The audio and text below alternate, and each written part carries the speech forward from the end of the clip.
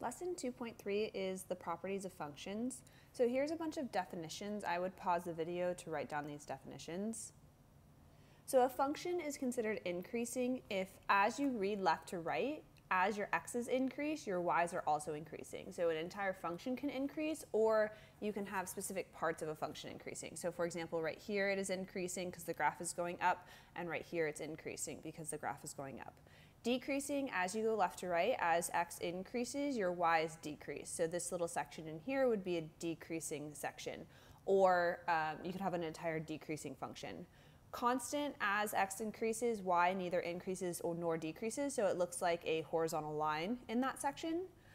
A local minimum is the lowest value in a specific interval. It's wherever your graph goes from decreasing to increasing. So it has to make that turnaround like the bottom of a parabola.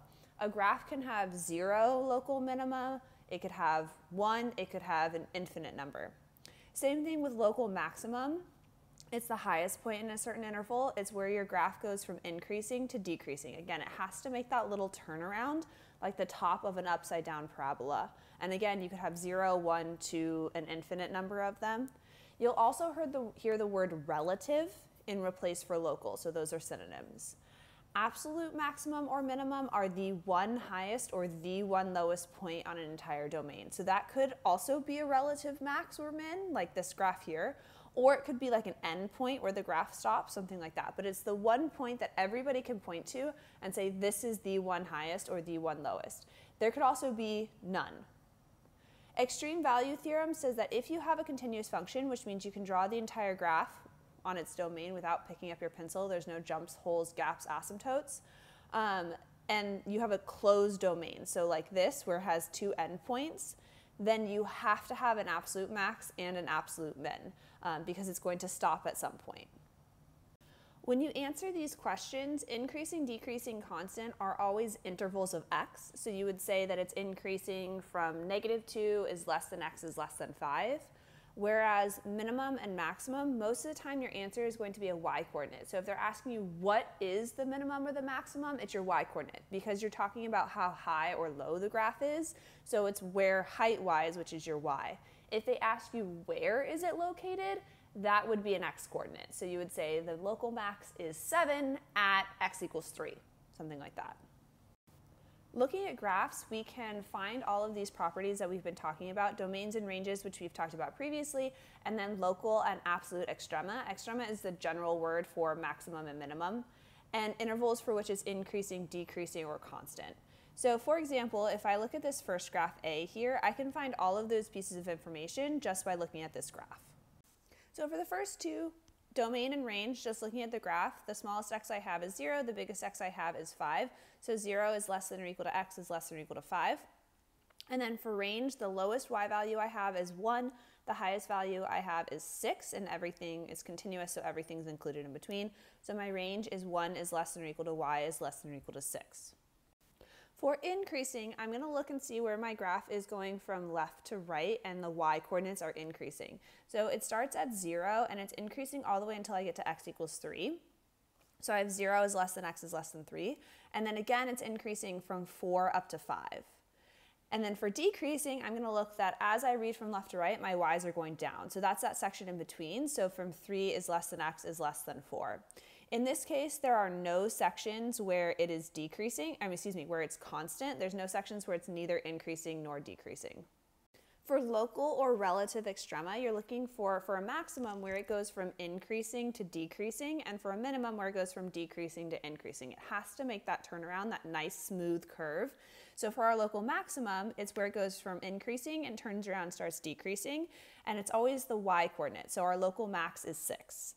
And then decreasing to increasing, it's here at 4, at y equals 4, and so that's our local minimum. For absolute, it is the one highest or the one lowest point that we can point to on the graph. For the absolute max, it is also 6 because even though it's a relative, it's also the highest point on the graph. For absolute min, the lowest point we can point to on our graph is down here at y equals 1.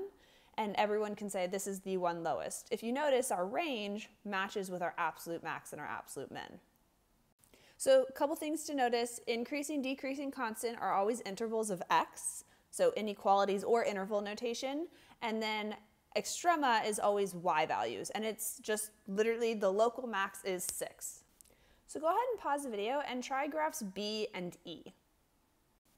So this one's a little bit tricky here because we have this point at 3, 1 that doesn't exist. It's a hole, which we'll talk about later on in the year, but it's been taken out of the graph. So for our domain, we are at 1, it's included, and it goes up to 3, but 3 is not included. So 1 is less than or equal to x is less than 3, or 3 is less than x is less than or equal to 5. So we have to take this point here at x equals 3 out.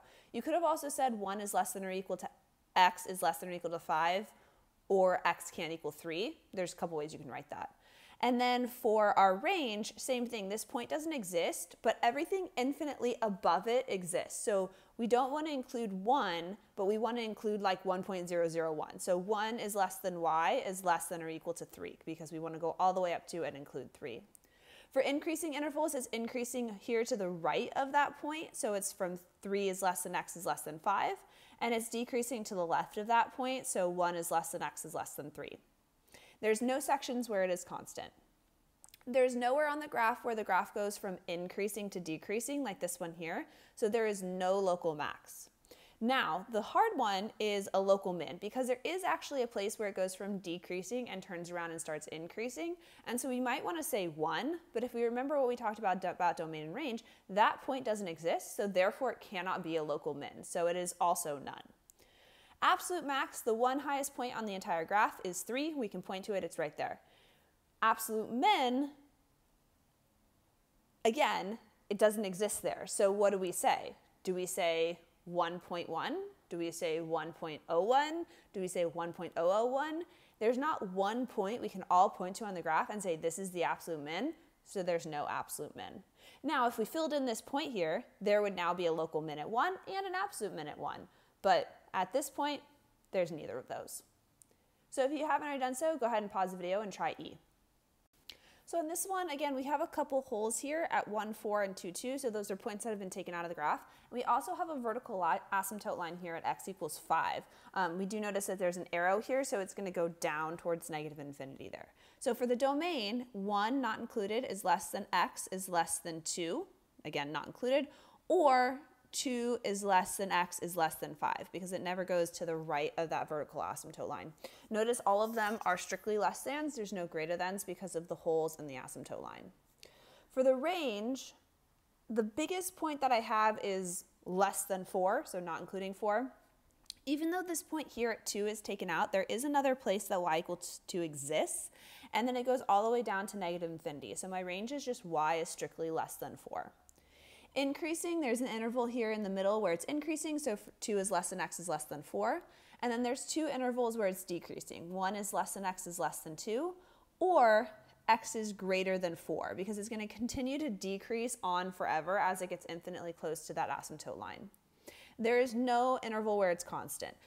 None of the ones we've seen has one, but this would be an example of an interval where it's constant. 1 is less than x is less than 2 on this graph here. Local max, it goes from increasing to decreasing here at 3, at the 0.43, but the local max is 3. And even though it goes from decreasing to increasing, just like this one over here, that point doesn't exist, so there is no local min. Local max, we want to point to this one, but it doesn't exist. It's a hole, so therefore there's no local max. Absolute max, and then it goes down all the way to negative infinity, so there is no absolute min as well. So looking at these graphs, being able to find all the different pieces of information, making sure for our intervals of increasing, decreasing, constant, we're answering them as intervals of x. And then for extrema, local and absolute extrema, we're always answering them as y coordinates. A secant line is a line that connects 2 points on a graph, very similar to a chord or a secant line in a circle.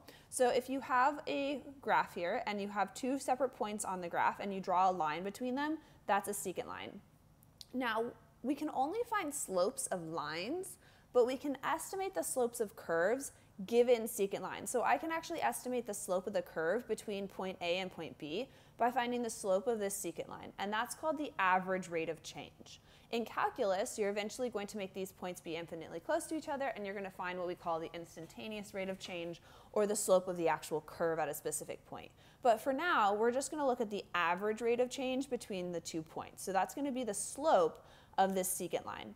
Slope, if we remember back from previous years, change in y over change in x, so y2 minus y1 over x2 minus x1. So if you have 2 separate points, it's the difference between the 2 y coordinates divided by the difference between the 2 x coordinates. So if you have a function like f of x equals negative 2x squared plus x, and we want to write the equation of the secant line containing the points 0 and x equals 0 and x equals 3, then we can follow very similar to what we would do back in like an Algebra 1 where I gave you the equation of a line. So first thing is, now I'm not giving you 2 separate points with the x and the y, I'm just giving you the x coordinates, but I'm giving you enough information to find the y coordinates because I give you the function. So that's the first thing that we need to do. So I plugged in 0 into the function and I got y to be 0, so my first point is 0, 0. And then I plugged in 3 into the function and I got negative 15, so my second point is 3 comma negative 15.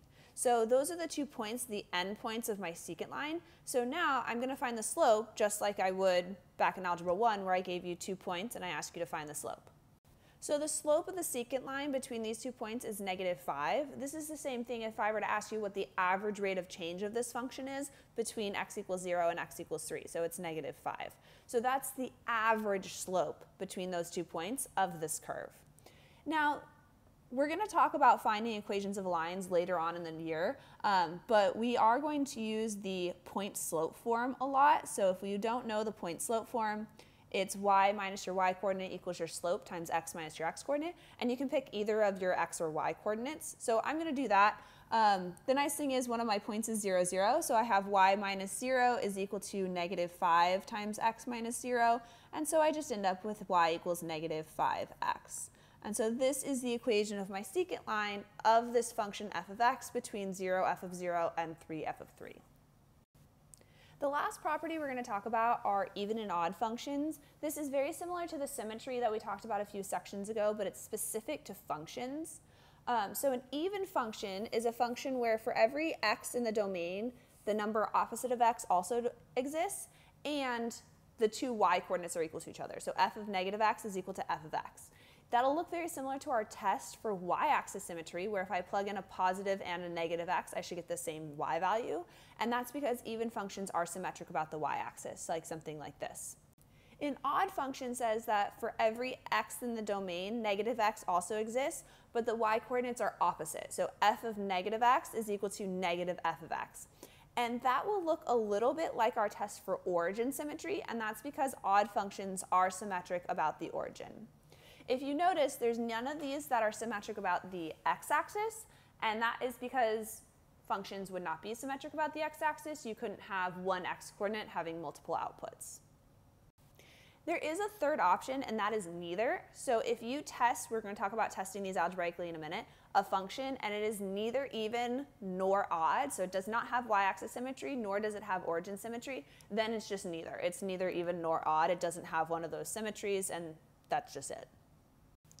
So in order to test whether a function is even, odd, or neither, it's very similar to how we test for symmetry, except for you only have to do one test. So for symmetry, you have to test all 3 types of symmetry and see which one works. For functions, they can't have multiple types of symmetry, so therefore we only have to do one test and see if we get even, odd, or neither. So if we look at this first function, f of x equals 2x squared minus 5 over x minus x cubed, we're going to use the fact that for both even and odd, both x and negative x had to exist, and then there was a relationship between the y coordinates. So to test for even and odd, I'm going to replace every x in the original function with an opposite of x. Remember, parentheses are your best friend, so I replaced every single x here with an opposite of x, and I put parentheses around it. Now I'm going to simplify it. And my result is if I plug in an opposite of x and I get the very original function back out, it's going to be even. If I plug in an opposite of x and I get exactly opposite the original function, it's odd. O goes with O goes with O. Odd goes with opposite, goes with origin symmetry. If I plug in the opposite of x and I get anything other than those 2, it's neither. So I plugged in my opposite of x, I simplified. Negative x quantity squared is just x squared, negative x is just negative x. negative x quantity cubed is negative x cubed, and I'm subtracting it, so it becomes plus x cubed. So I noticed that I have a negative here in the denominator with kind of both of them, so I factored that negative out, and so I got 2x squared minus 5 over negative times the quantity x minus x cubed. And I pulled that negative out in front of my fraction. So a little reminder here with our fractions and negative signs, a negative in either part of your fraction is equivalent to a negative being outside. A negative in both parts of your fraction, negative divided by negative, ends up being a positive. So I took this situation and simplified it into this. And now I notice this is exactly my original function. And so therefore I ended up with exactly negative my original function, and so it's odd. So go ahead and pause the video and see if you can test whether g of x is even, odd, or neither. So again, I replaced every x with an opposite of x, and then I simplified. Negative x quantity cubed is negative x cubed, so I get negative 5x cubed, plus negative x is just minus x. I did notice that both of these have an extra negative sign, so I factored them out, and so I got the absolute value of negative times the quantity of 5x cubed plus x. And then remembering my rules for absolute value, if I have the absolute value of a number, it's equivalent to absolute value of exactly opposite of that number. So those two are equivalent to each other. And then I noticed that this is exactly the original function. And so since I plugged in a negative x and got exactly the original function back out, it would be even. If there were not absolute value bars, it would have stopped here and you would have ended up with an odd function. And again, if it was anything else, so let's say you ended up with like 5x cubed minus x inside here, so one sign was opposite, that would be neither, because it's neither exactly the original nor exactly opposite the original. So this has been properties of functions, looking at graphs and different types of properties, as well as even and odd functions algebraically.